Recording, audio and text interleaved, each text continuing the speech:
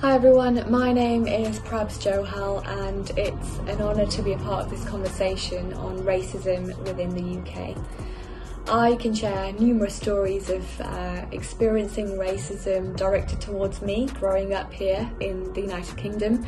I remember being told that my accent was too posh for someone who was born in India and that I don't really sound like the rest of them.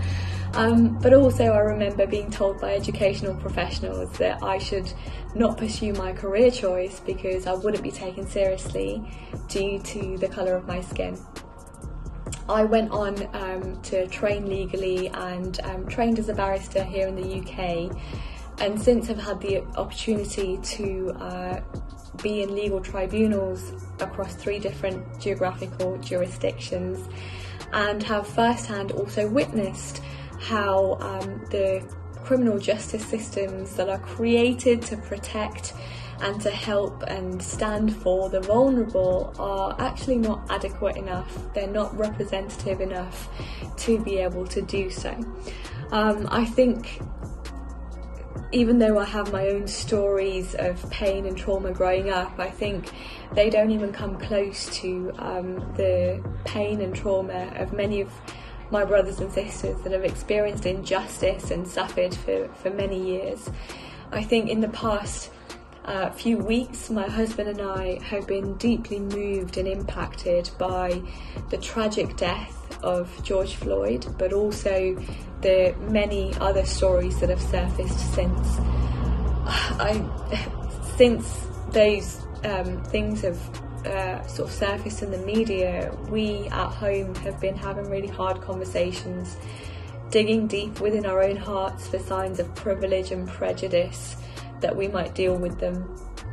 We've been speaking to people, family and friends. We've been educating ourselves by watching documentaries and learning about the history.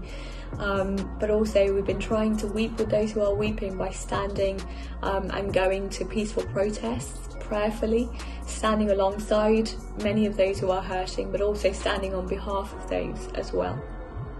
I think in this time and hour there's firstly a massive call to pray. It's interesting to me that the word tells us to not be alarmed at these things when people group are rising up against people group, when there are many shakings that are happening around us, that we are to know and expect these signs and sort of know what they lead to as well. But what gives me real hope is that we can stand on God's promises, and I do believe there's a trumpet call to pray in this season more than ever before. I'm encouraged by the passage in second book of Chronicles where God says that if my people who are called by my name would humble themselves, seek my face, cry out in prayer to me, turn from their ways, then I will hear them and I will heal their land. So yes, I think firstly there's a massive call to pray and seek the face of God like never before in this hour. I think secondly, there's also practical change that needs to happen. I think that there needs to be organisational change. I think there needs to be representation at seats and tables of power. I think policies and legislation need to be updated and changed to be representative. And I think, yeah, we need to keep this conversation alive. But I think also thirdly, the interesting thing for me is Paul's writings to many of the churches in Corinthians, to the Philippians, to the Ephesians.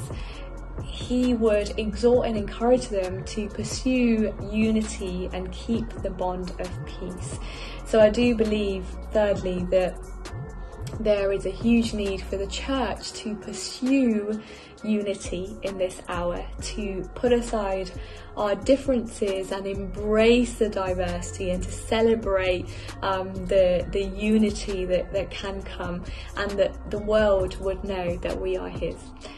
So yes, I hope and pray that change, real long-lasting change happens, but I hope also that we would keep the conversation alive.